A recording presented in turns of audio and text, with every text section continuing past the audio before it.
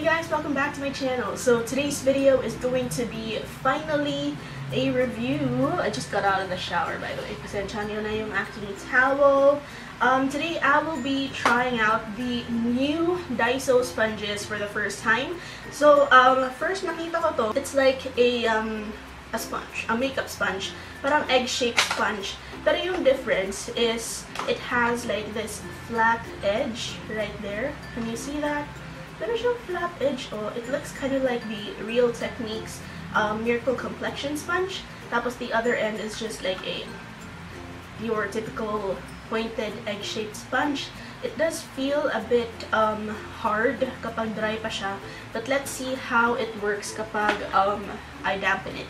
And pagbalik ko sa Daiso, I found this parang concealer sponge na merong handle. So I wanted to try it out for myself as well. It's called the Olive Cut Sponge Brush. Although it's not a brush, it's a sponge. So ganito, it's from the brand Pink Blossom. Tapos itong for the face, this one is also from the brand Pink Blossom. It's just called the Oval Sponge Blending Sponge. And it says here, soft and comfortable, easy to clean, latex-free, and non-allergenic. That's good.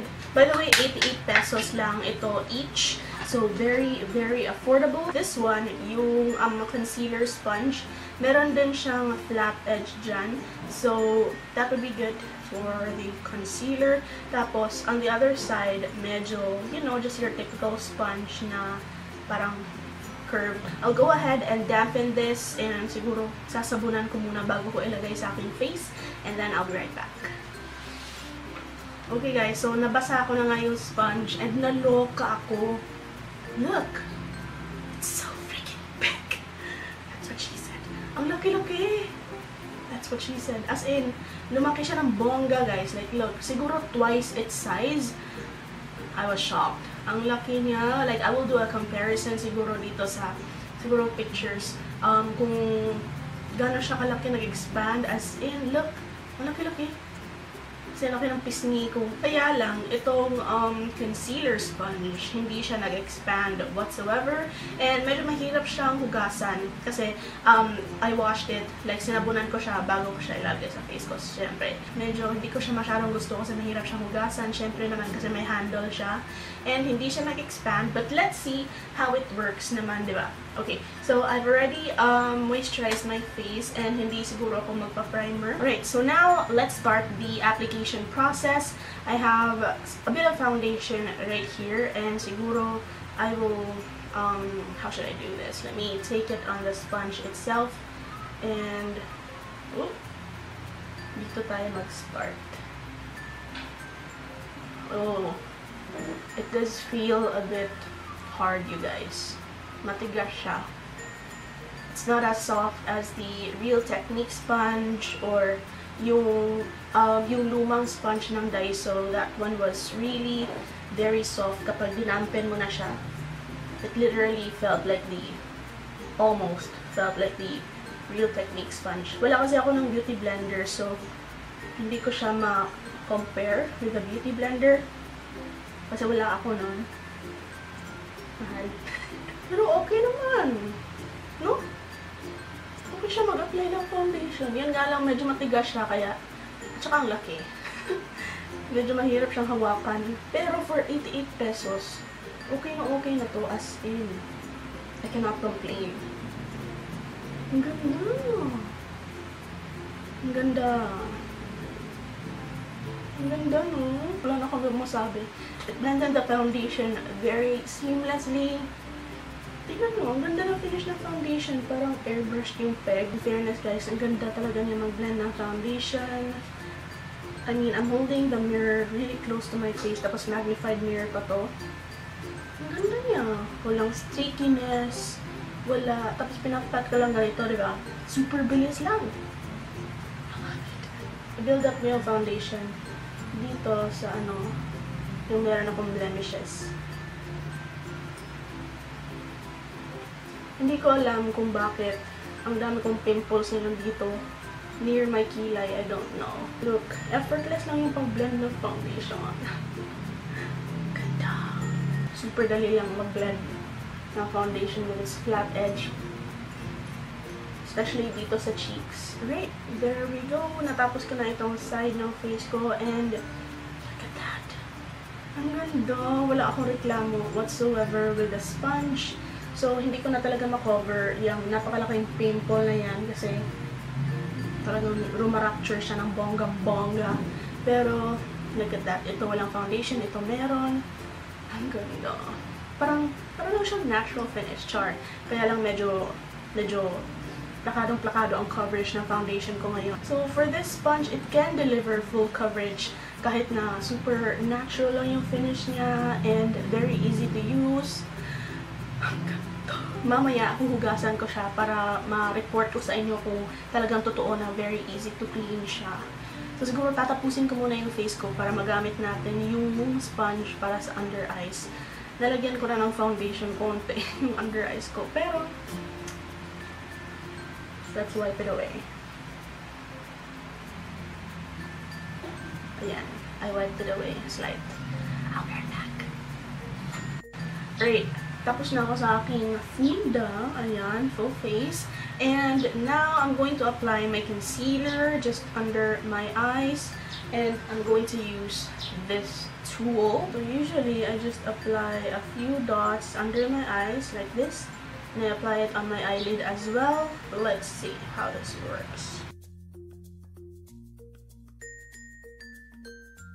It's hard. Matigas tong sponge na to. And it's not super easy to use. Parang hindi siya nakakatulong sa pag-blend ng concealer. Like, look. It just ate up my concealer. Like, Kaloka, huwag mong kainin yung concealer. Ilagay mo siya sa under eyes ko. Right off the bat, I don't like it. Hindi ko siya. Stop. Anyway, let's try that again. Yung gagamitin ko is the same big sponge. Tapos yung pointy edge yung gagamitin ko. Medyo mahirap siyang i-pinch ng ganito kasi matigas nga siya. Pero hindi naman super tigas. Like, siguro I'm just used to other sponges na malambot. So this one definitely worked a lot better on my under eyes compared to the sponge with a handle. Pero hindi ko pa rin siya favorite. Like, I think this is way better for foundation compared to concealer. So, dito sa other side ng aking under eyes, I'd rather use my finger. Mas bet ko pa yung coverage using my finger. And mas bet ko yung finish kasi mas full coverage. Hey guys! So, I'm home and hindi ko pala na-close itong video na ito properly. So, I just wanted to say that this sponge right here, I've been gone for about 11 to 12 hours. And look, malaki pa rin siya. Pasensya na marumi siya, diba? Ginamit ko na kanina. So, it's still pretty big, you guys. Pero not as big as kanina. Well, actually, it's still pretty big, actually. Yeah, it's still really damp. So, okay to kung dalhin mo siya sa makeup bag mo. Tapos, kung may nakita kang medyo naging cakey, ganyan mo lang. Tapos, magiging okay na. Kasi, sometimes that happens. So, bongga to. Kasi nag-hold talaga siya ng moisture. I like this. For 88 pesos, you cannot go wrong. It's such a nice product. And then, kung tatanungin niyo ako, would I recommend this over the Real Techniques one? No. Kasi mas maganda talaga yung sponge from Real Techniques because it really feels very spongy, mas malambot, and way easier to work with. Pero if you're on a tight budget, kahit na hindi, kahit na gusto mo lang siya i-try, go ahead, i-try mo siya kasi ang ganda-ganda niya. Kaya, pumunta na kayo sa malapit na Daiso sa inyo kasi I'm sure malapit lang mauubos itong sponge na ito. Bumili na ako ng mga 3 kasi wala lang. So, mag-update na lang ako mamaya kung talagang totoo na super madali siyang linisin and kung hindi siya masisira agad after ko siyang labhan. Kasi yung old sponge ko from Daiso din, nabili ko to like 1 year ago. It's this one right here. Ito, super ganda nito you guys, as in, wala akong complaints dito, as in, well, actually, merong isa. Yung isang complaint ko about dito is, kahit na nung first time ko pa lang siyang hinugasan, meron na siyang parang punit-punit na ganap sa kanya. So, merong isang parang nag-crack siya dyan. I don't know if you can see. Tapos may isa pa, I don't know where it is. Pero, yun lang yung isang hindi ko gusto sa kanya. But, it performs really well. It feels very spongy. medyo malapit yung texture niya dun sa Real Techniques na sponge. Pero ito, malayo yung texture niya sa Real Techniques na sponge. Kasi it doesn't feel spongy at all. It feels kind of smooth. So, medyo parang latex yung feeling niya, pero latex-free daw siya. Pero, ang importante is madali siyang gamitin sa pag-blend ng foundation and even for concealer. And I also use this for baking, and okay siya, you guys. I like it so much for baking. I baked my whole face today. Tinry ko siya. So, yon. Okay siya, effective. Kasi andito pa rin yung makeup ko. Parang wala naghulas na na makeup kahit na I'm so oily. And, yeah, papasensya nyo na yung oil sa face ko kasi ganyan talaga yan. So, yun. For now, I love this product so much. Kaya lang, yung isang tinry ko, this one is a no-go. Pangit siya. As in, it just eats up all of the product. Wala siyang dinidispense sa mata mo kung meron man, super konti lang. So, kinakain niya yung product, sayang yung product. And, mahirap pa siyang linisin. Mahirap siyang hugasan. Kasi nga naka-attach siya dito. So, oh, it's still super wet. My goodness. Tapos, hindi siya lumalaki, you guys. And it's not that soft. So, hindi siya madaling gamitin na i-blend sa iyong concealer. So, this one is a no-no for me. Siguro pass na lang kayo dito. And instead, just get 2 of these, di ba? Kasi yung old sponge ko, nung nalaman ko na gustong-gusto ko siya, nung bumalik ako sa Daiso, wala nang stock. Kaloka. So, nung nakita ko na merong bagong sponge from Daiso, I literally ran to Daiso and got my very own Daiso sponge. Kasi, favorite ko nga yung luma, di ba? So, yun. Anyway, I'll be back later para ma-update ko kayo kung super dali nga niya hugasan. Okay guys, so I literally just finished washing the sponge and tignan nyo ang linis-linis na niya. And it's so big again. Ang cute-cute! Oh! Oh, by the way, iba na yung suot ko kasi nag-film ako ng try-on.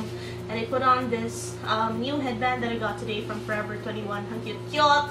So, totoo nga guys, it's really very easy to clean. Like, ilang ganyan ko lang and natanggal na yung foundation and concealer and powder dito sa sponge. I'm liking it so far. For 88 pesos, totoo talagang sulit na ang pera mo sa pagbili nito for 88 pesos. Tapos, hindi din siya madaling masira kahit na ginanyan-ganyan ko siya paglinis. Walang rips na nangyari or cuts or whatsoever. So, this is a Bongga product for me. Bonggang-bongga siya para sa akin. So, yun guys. That is it for my first impressions on the Daiso sponge. I think it is worth it. Bongga siya. Go ahead and buy it kasi madaling maubos ito. And if you found this video helpful or if you enjoyed watching, please give me a thumbs up. And don't forget to subscribe to my channel para kasali ka sa ating virtual family. And don't forget to click the notification bell para notified ka every time I upload a new video, which is every other day, sometimes even more than every other day. Also, leave me your comments in the comment section below kung na-try nyo na itong product na ito at gusto nyo ma-share yung experience nyo sa product na ito. And wala lang, kung meron kayong comments, suggestions, or whatsoever, I always reply to comments and I love reading your comments. So, again, thank you all so much for watching. I love you all and hopefully I will see you in the next one.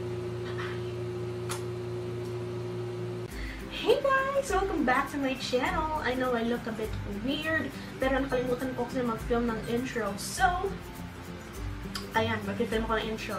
Today, I'll be doing the how I did my makeup before. So, here's a sneak peek.